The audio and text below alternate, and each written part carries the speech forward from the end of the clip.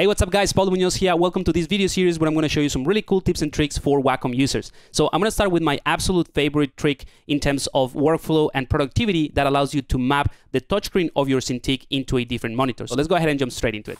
All right, so here we are in ZBrush, and this is pretty much the software that I use to sculpt my characters and create my 3D objects and my 3D concepts, right? But in this case, I'm working on this guy that I'm just trying to exaggerate the anatomy and create something a bit more stylized, but I still use references of real anatomy to create the volumes and that sort of thing. So I have a second monitor. Let me just show you what that looks like. So here's my second monitor, and I have a software called PureRef, which allows me to basically collect images and a bunch of really cool references where I can see the insertion of the muscles, all of that good stuff, right? So I have that on my second screen, but I could obviously, bring it into the Cintiq monitor and, have it floating here, and I can start sculpting and that sort of thing. But if you have two monitors, it only makes sense to put this one on the left-hand side.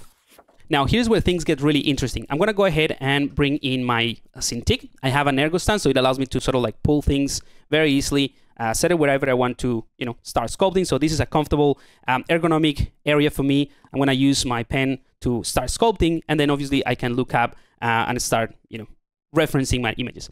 Now, the trick is that the Cintiq Pro that I'm using is a touchscreen as well. So I can map the touchscreen of the Cintiq, but into a different monitor. So I'm going to use my fingers to essentially move around, and you see, even though I'm touching the Cintiq, I'm manipulating the second monitor, right? And if you have like a third monitor or whatever, you can totally map it in different ones. So, let's go ahead and let's say if I'm going to concentrate on the hand of this character, for example, I just want to start sculpting here and adjusting some volumes. I can just go ahead and find my reference here, zooming in and out, just like the normal pinching that you would do, and concentrate on the hand. Let's go on the other side here, and I can start sculpting around. Now, this looks like a very simple trick, but it enhances your workflow so much because you free up your hands, basically. You have your hand for sculpting, and then you have your other hand that potentially have like, shortcuts or like the express keys at the back of the Wacom Cintiq or anything like that. But if you want to just, change the reference that you're using, you don't have to, switch to a different mouse or anything else. You just go with the touchscreen and find the new reference that you want. Right? And you can keep doing this and try to find the one that you're using as reference to continue sculpting. So it is a fantastic tool. Now, here's how you do it. All right, so the first thing to do is bring in the control panel of your Windows.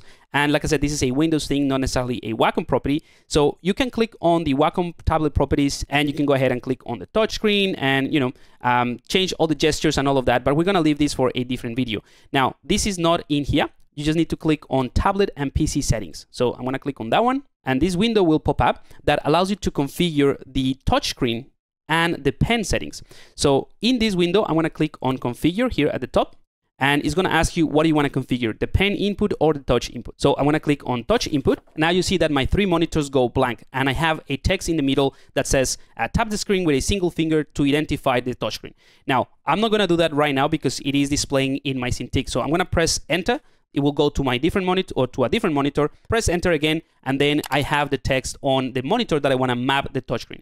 Now, when I see the text in the screen that I want to map, I'm going to touch the actual Wacom Cintiq. So I'm going to click on that one, and it's telling you press enter to proceed. That's all you have to do. So I'm going to press enter now, and that's it. It is being calibrated, so I can, again, bring in my references, and let's go ahead and collapse this. We don't have to do anything else, and I have my touchscreen map to this one. If you want to map it to a different monitor, all you have to do is repeat the same steps that I just showed you, but select obviously a different screen. That's all you have to do. So there you have it, a very simple thing to do, but it is going to enhance your workflow quite a bit. All right, I'll see you in the next tip. Cheers.